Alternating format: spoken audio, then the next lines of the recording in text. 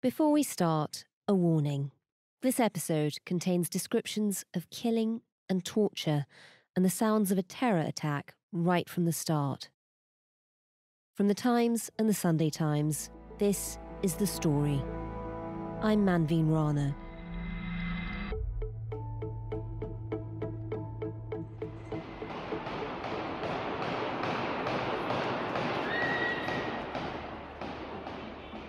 On Friday night, terrorists entered a concert hall near Moscow and opened fire.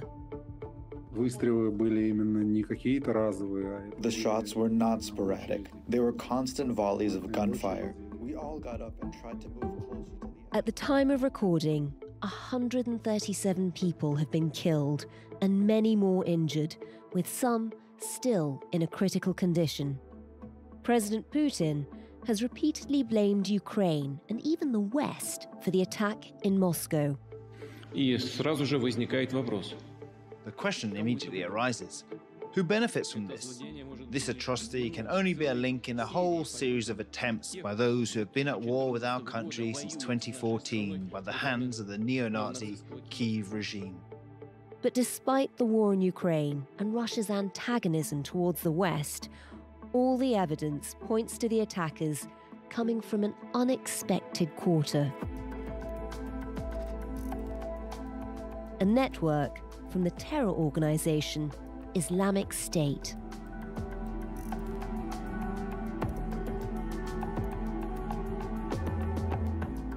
The story today: who are Islamic State Khorasan, and why have they attacked Russia?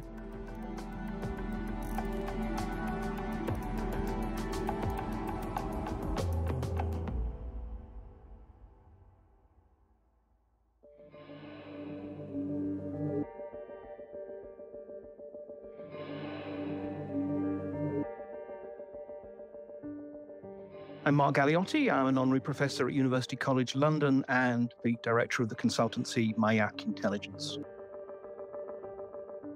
Mark, take us back to Friday night. Just describe what was happening in a concert hall near Moscow. Yes, it was one of the sort of largest and swankiest of the various music venues, just on the outskirts of Moscow, in this little commuter town. So there's this place called the Crocus City Mall. And there, well, anything up to about 7,000 people were gathering for a rock concert by the group Picnic, when, of course, things took a rather abrupt and dark turn.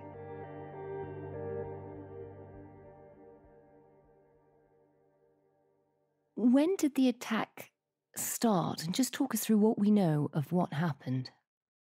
Well, what we know is that shortly before the performance was about to start, about 4 gunmen stormed in. There were security guards around, but they were essentially unarmed stewards rather than anything else. And the gunmen just started firing straight away. They rushed through the foyer into the main auditorium, which by that point was maybe about a quarter full. And there, again, they just started gunning people down indiscriminately, while at the same time using canisters of what looked like gasoline to set a series of fires.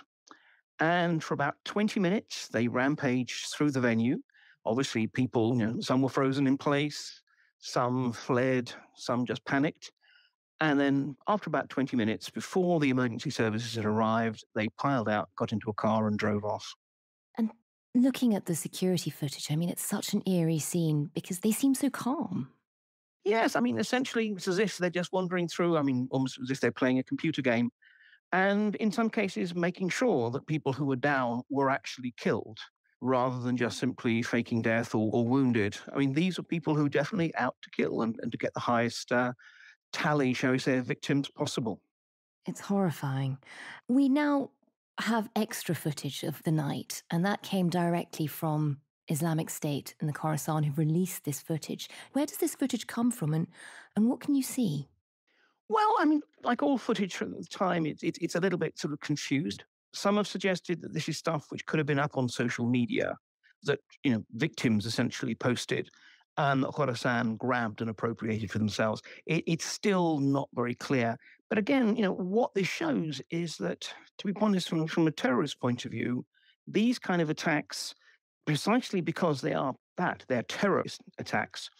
It's not just about how many people you kill and how much property you destroy. It's actually about the informational impact, the degree to which you can, kill 130 odd people, but terrify a country of over 100 million people with the subsequent footage. Not everyone will have seen that footage. Is it even more brutal than we'd thought? Yeah, I really wouldn't advise it of anyone. I mean, there is footage that I have felt I had to watch just because, unfortunately, this is my bread and butter. But unless you really get your kicks out of watching innocent people being gunned down, which I hope none of your listeners do, I'd No. advise you not to. And just stepping back, I mean, put this in context for us. In terms of recent Russian history, just how bad is this terrorist attack? Oh, this is catastrophic. I mean, this is basically the worst for a couple of decades. There has been a regular tally of terrorist attacks, some associated with Islamic terrorism coming out of the North Caucasus region, where the Russians suppressed Chechen attempts at independence in two very bloody wars. But increasingly, they're coming from, frankly, Central Asia and Central Asians. In most cases, though, exactly, the terrorism is associated with extreme jihadist movements. But although there have been occasional mass terrorist outrages, particularly the so-called Beslan case back in 2004, of late, it's tended to be rather more small scale. And it's not the sort of stuff which, frankly, on the whole in the West, we hear about. But this is absolutely, again, as I said, for the moment, it was thoroughly shocking for obviously everyone, but particularly the Russians, because they thought that this kind of mass killing has really been relegated to the past. Yeah. And, as you say, this is a catastrophic attack.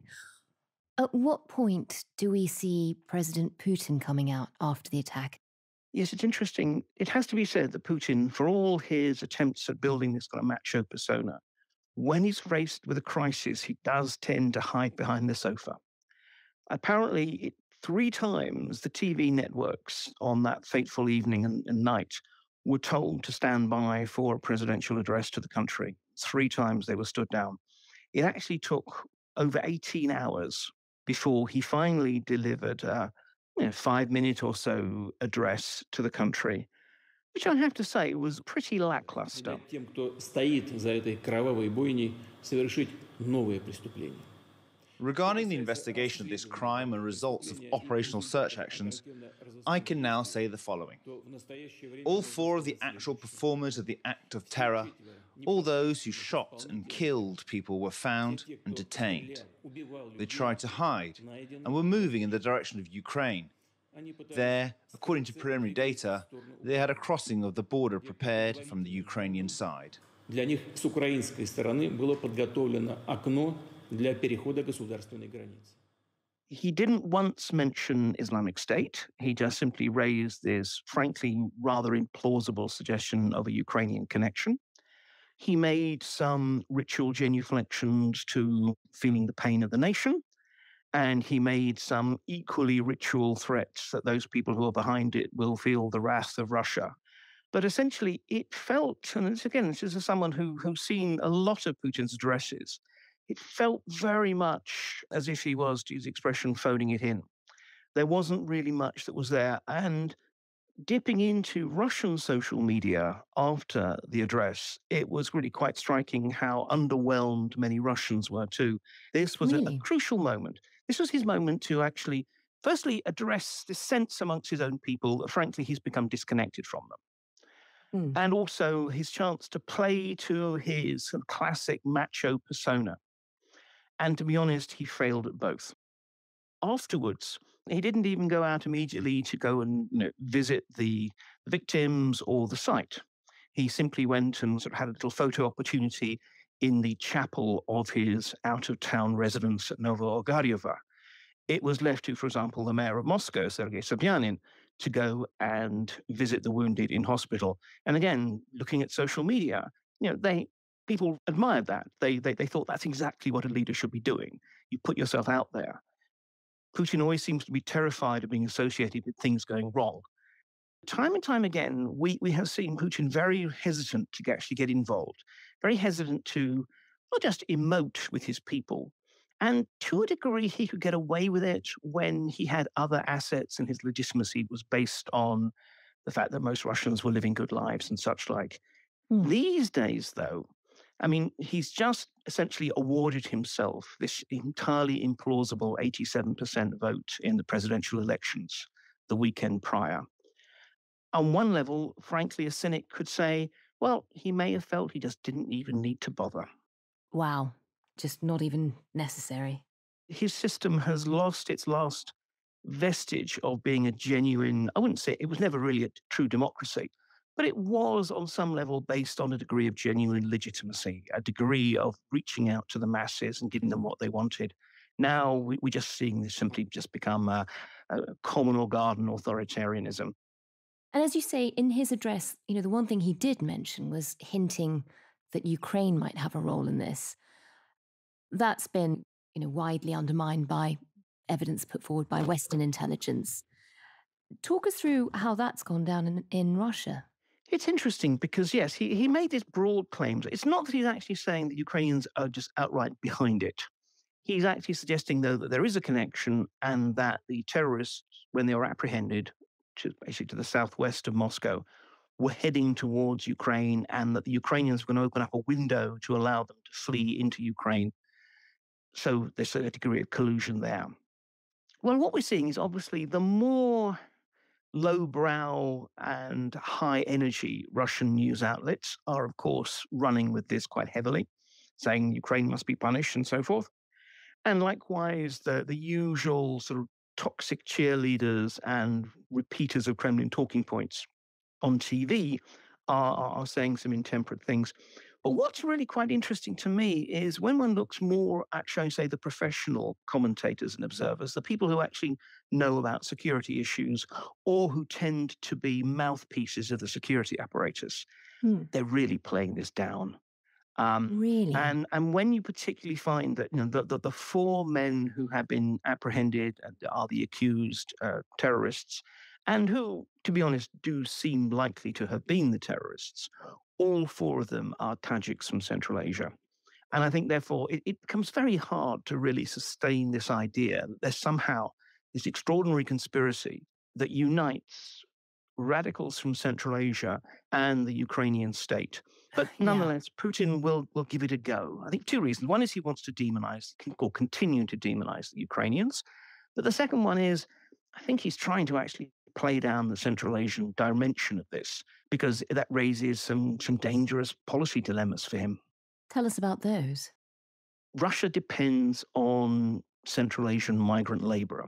There are millions of them currently in Russia, and they do a lot of the hard physical work, and frankly, the work that Russians don't particularly want to do, or at least not for the salaries that people are willing to pay.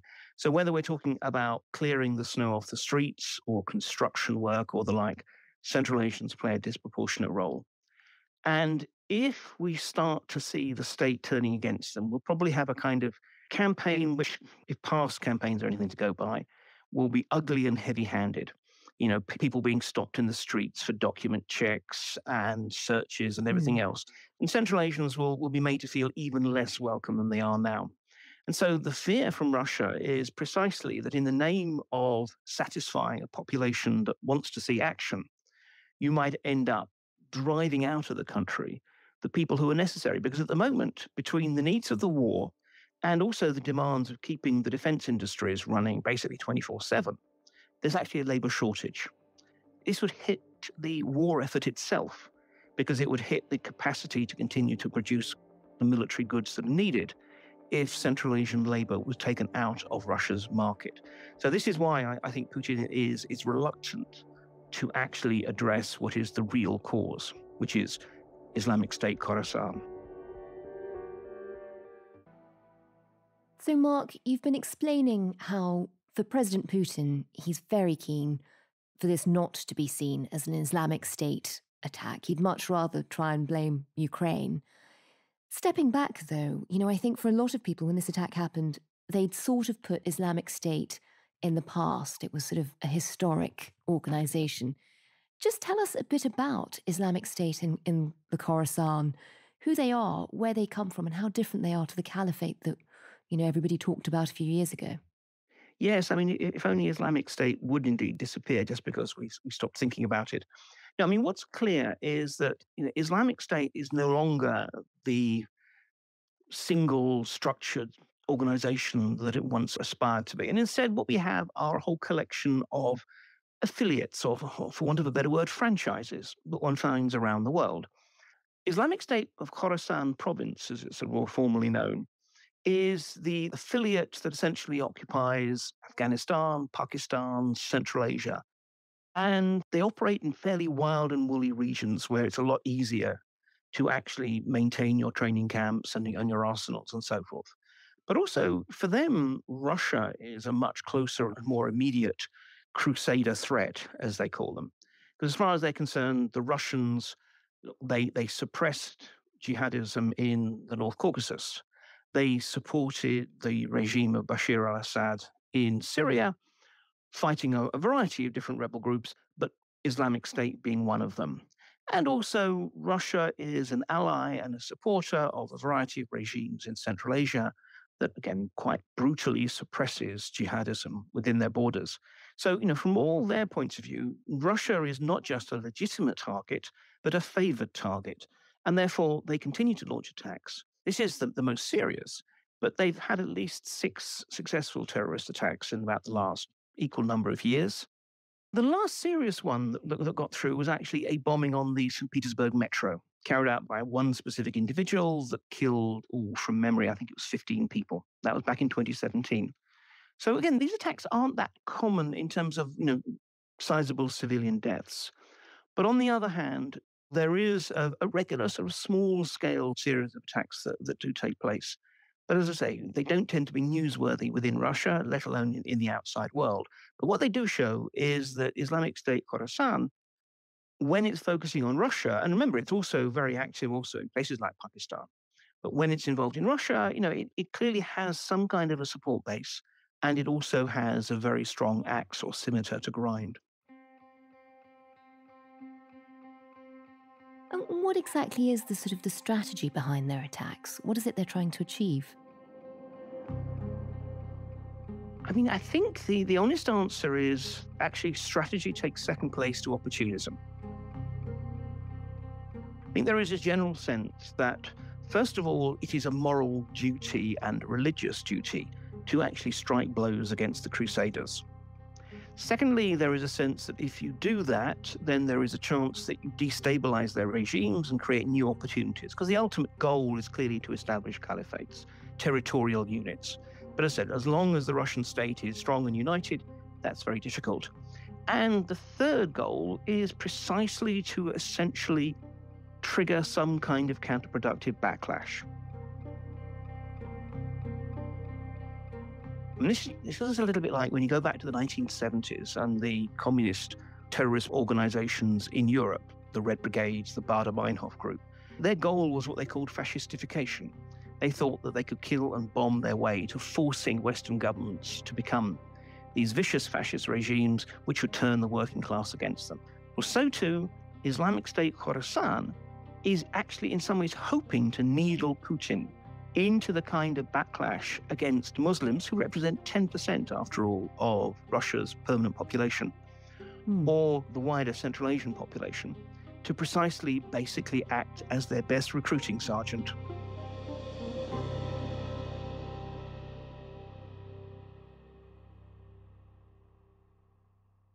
We've also seen them attacking Iran and Turkey and attempting attacks in Germany recently. Is that all for a similar reason? It is really. I mean, again, I think the degree to which they have internalized this sense that these attacks are a religious duty. We have a tendency to assume that somehow there is a sort of a strategy, and someone says, we will now attack this country or this particular target. Tends to be more the other way around.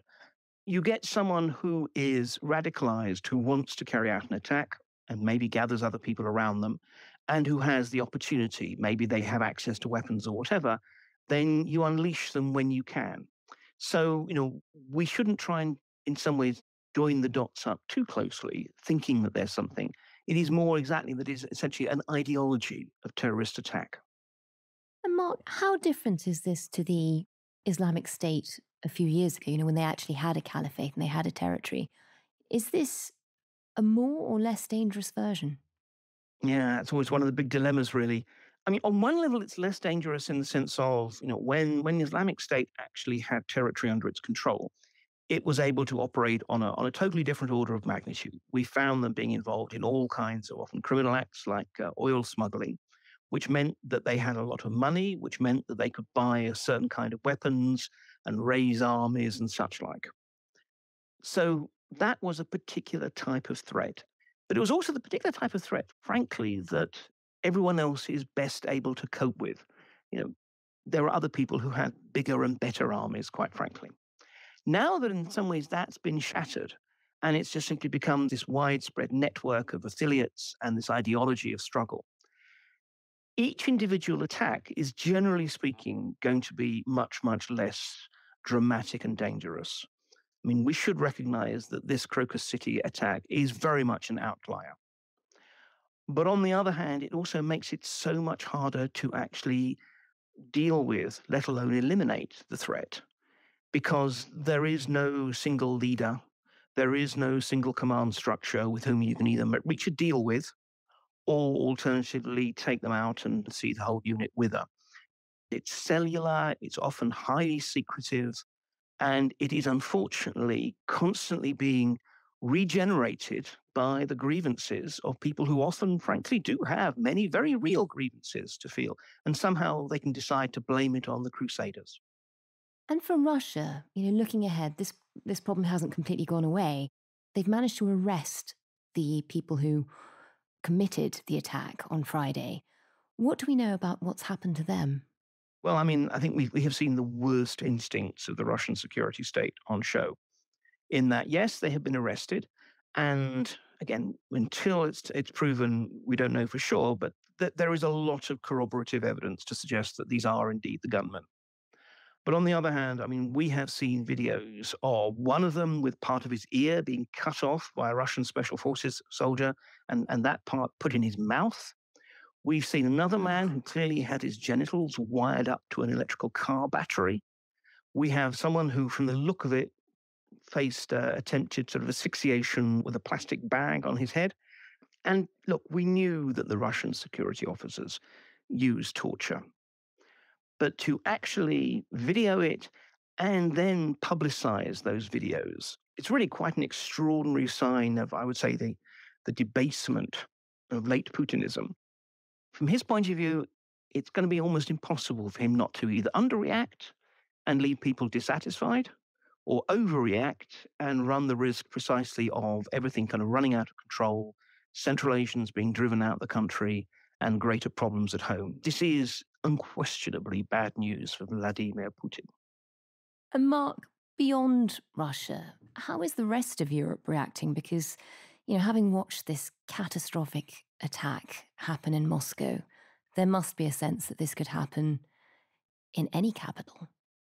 There is, but I think, again, look, and Britain in many ways knows it better than many countries, given its long experience of having to deal with terrorism, first related to Ireland, and then later on more sort of jihadist versions, is you've got to recognize that sometimes the terrorists are going to get through. Doesn't matter what kind of security engine you've got to try and defend them, sometimes they're going to get lucky. And if you take this case in particular, it clearly didn't involve some kind of massive long-term conspiracy. It was not like 9/11. It was basically 4 guys with Kalashnikovs and a getaway car. They clearly had allies around them, maybe videoing them, maybe stashing the weapons in the venue in advance for them or whatever. But essentially, this was not a big operation. So it's a lot harder to actually sort of penetrate and identify those. So from the point of view of the counterterrorism professionals in the West, this is just an object case of what you need to be looking out for, the kind of worst case scenario that you're preparing for. But does it tell us that Islamic State in one form or another is back? It never really went away.